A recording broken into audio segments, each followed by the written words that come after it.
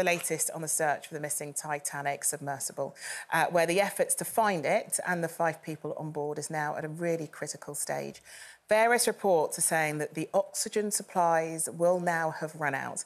The experts are still calling it a search and rescue mission, though, so we do have to remain hopeful about the future. And obviously our thoughts and our hearts go out to all those families that are involved in this. It's a really, really difficult and unique situation that those people have found themselves in. But it has sort of it's prompted quite a few questions about regulation and whether the trip should have been allowed in the first place. What are the rules about that, Jane? Well, it seems to be very complex. I mean, the basics of this, I read a report yesterday. It says it had not been approved by any regulatory body before the trip. This is obviously a commercial enterprise. I think 3 of the people had paid to be on board. So it's what a lot of people are calling sort of Titanic tourism. And I think NASA had been involved in building parts of the vessel, but have very much distanced themselves and said, look, we might have provided some of the parts, but we have never tested the vessel. It's never been tested by us for this use. And CBS reporter David Pogue, now he went on it 2 years ago, and he said he had to sign a waiver, and the waiver said this experimental vessel has not been approved or certified by any regulatory body and could result in physical injury, emotional trauma or death. Oh. So it's weird, isn't it? Because you think that, you know, if we go and buy an aspirin, it will have been regulated by a clinical body.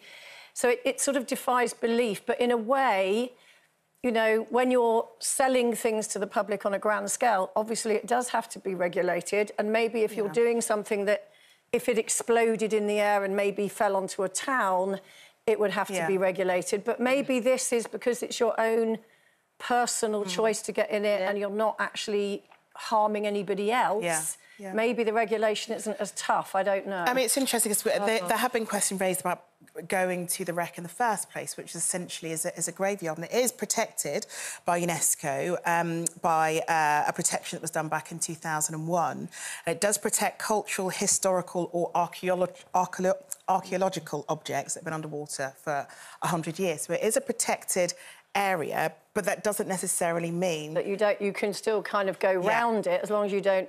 Because, you know, somebody was talking about that you can see shoes on the seabed and trunks and things like that. So I think you're not allowed to touch any of that, but you can just sort of view it. But it is a graveyard. It is, and, you know, you sort of think about these historical sites. Everest comes to mind. You know, there have been calls to stop people climbing up Everest for personal gain because it's so polluted and it's so, as a result of people leaving rubbish everywhere, it's quite dangerous, becoming quite dangerous for the local population. And it's sort of like, you know, yes, you want to achieve this great thing or you want to see this great thing, but you also have to think about the ramifications of doing that, perhaps. Yeah, I suppose commercially it's kind of exploited, isn't it? It's all finance at the end of the day. It's money, assuming the people that have paid, what, £190,000 or something to go there, you know, that money's got to be going somewhere. But I suppose it's a personal risk as well. You know, you take that risk, you know what the risks are, and I suppose if no one's ever done anything before, then how do you follow? You know what I mean? True. So it's like if you go to space, I mean, I don't know if I'd ever want to go into space unless they've done a million flights, to be fair.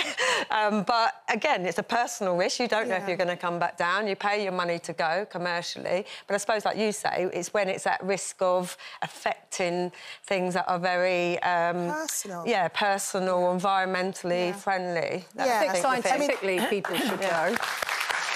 Yeah. I mean, there's the focus, of course, on the families, and there's been a lot of talk about the stepson of Hamish Harding, who's had a mixed response from the public because he's been posting tweets, which he has now actually taken down, regarding his stepfather, because he had been going to a concert. He went to a concert, a Blink-182 concert, and had been tweeting about being at this concert, but also asking people for their prayers and saying, this is the way I cope, is I want to go and see my favourite band play. But it comes under that, I think, the umbrella of people deal with situations differently, and we can't really expect everybody to react the same, exact same way to every single situation. No, I just laid in bed last night because we spoke about it on the show yesterday, imagining what it must be like to be 5 people trapped 2 miles under the sea. And they're laying there and their families are all, like, at home praying. And I thought when I wake up this morning, please God, that they've been found, that they've got them out or whatever. Yeah. But it hasn't, it's just got worse. And as you said, like, the oxygen's running out now. Yeah.